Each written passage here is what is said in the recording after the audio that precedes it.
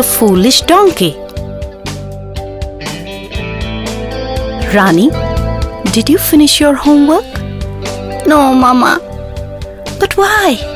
You have to show it to your teacher tomorrow. Mama, I'm having headache. My hand is paining. But you were all right. Mama. Hey, I think you are finding ways to avoid your work. Mama, I'll do my homework afterwards. I think you need to know this story.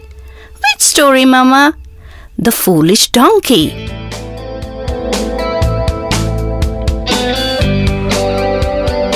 In a village, there lived a merchant.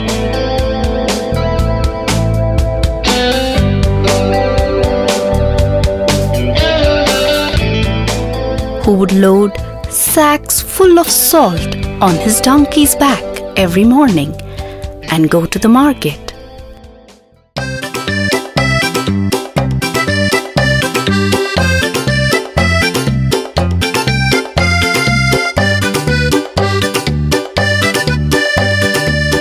On the way, they had to cross a river. One day, the donkey accidentally fell into the river.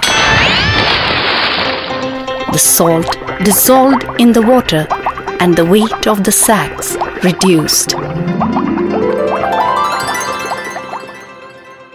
Next day, the donkey was carrying some more sacks of salt.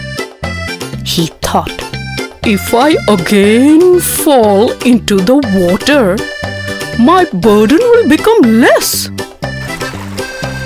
He fell purposely.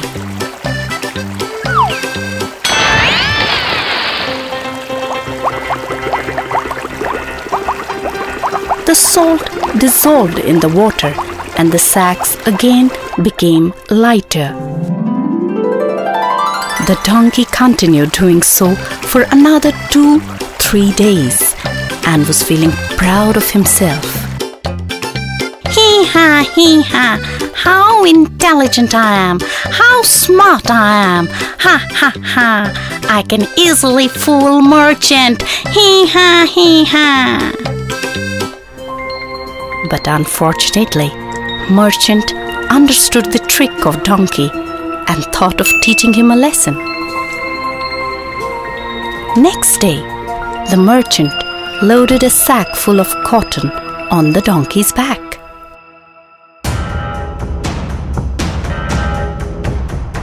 The donkey played the same trick and purposely fell into the river, hoping that the load will get lighter.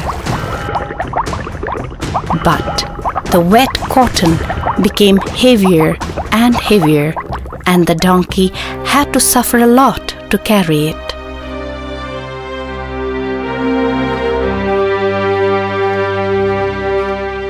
Moral of the story: don't find ways to avoid your work and do your duty honestly. Now, did you understand, Rani, what I meant when I said don't waste your time and don't find ways to avoid your work and your duty?